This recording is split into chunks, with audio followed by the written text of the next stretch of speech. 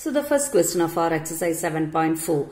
If NC8 is equal to NC2, find NC2. The given question is NC8 is given equal to NC2.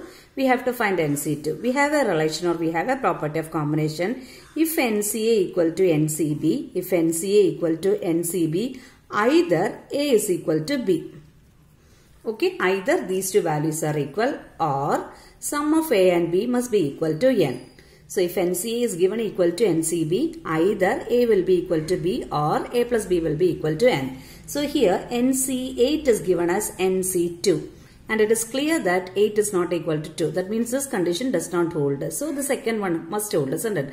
A plus B equal to N. So A plus B means 8 plus 2 must be equal to N. N here is 10. So the value of N we are getting as 10. And the question is to find NC2. That is, we have to find 10C2. 10C2 by formula, how we have to write?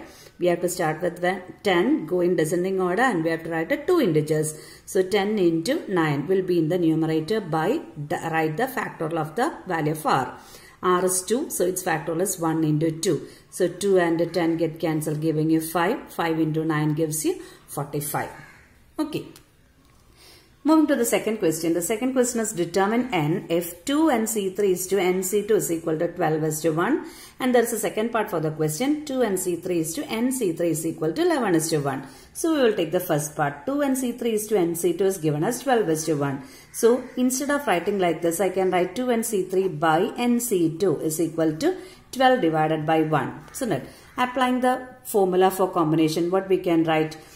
How we wrote is, here how we wrote 10C2. Start with the 10, we wrote 2 numbers, isn't it? By 2 factorial. Same way 2NC3. Start with the 2n. We have to write 3 numbers in descending order. So 2n. The next number when writing in descending order is 2n minus 1 into next number will be 2n minus 2. We have to write 3 numbers, isn't it? Since the value of R is 3. So 1, 2, 3. We wrote 3 numbers divided by 3 factorial. That is 1 into 2 into 3. Whole divided by denominator is NC2. There we have to write 2 values, n into n minus 1 by 1 into 2 is given as equal to 12. Okay, so 2 get cancelled. The denominators, both the denominators contain 2 will get cancelled. Again from here 2 in 2n minus 2, from there if I am taking 2 as common, 2 into n minus 1 will be the term, isn't it? So this n minus 1 and n minus 1 get cancelled. Here n and n get cancelled. So what is the balance? 2 into 2. 4 into 2n minus 1 is equal to 12. Okay. So 2n minus 1 will be equal to 12 by 4, which gives you 3. Here a 3 was there. So 12 into 3 must be there. So 2n minus 1 will be equal to 12 by 4 is 3. 3 into 3, which gives you the value 9. So 2n will be equal to 10 and n will be equal to 5. Okay. Moving to the second part. Here also the ratio is given as 2NC3 is to NC3 is equal to 11 is to 1. So we can write 2NC3 divided by NC3 is equal to 11 by 1. 11 by 1 is 11. So start with the 2n. We have to write 3 terms. 2n into 2n minus 1 into 2n minus 2. In the descending order by 1 into 2 into 3. Whole divided by NC3 is n into n minus 1 into n minus 2. We have to write 3 terms in descending order divided by 1 into 2 into 3 is given as equal to 11. 11 by 1 is 11 itself. So 1 into 2 into 3 get cancelled with this denominator. N get cancelled.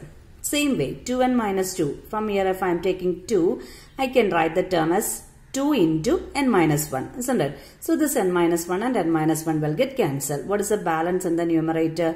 2 into 2n minus 1 into 2 is there. Divided by, in the denominator there is an n minus 2 is equal to 11.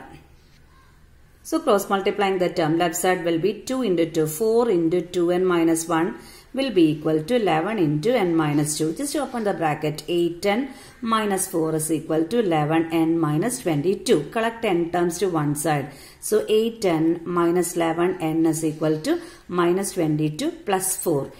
8 minus 11n gives you minus 3n. Minus 3n is equal to minus 18. So that n is equal to minus 18 divided by minus 3, which gives you the value 6.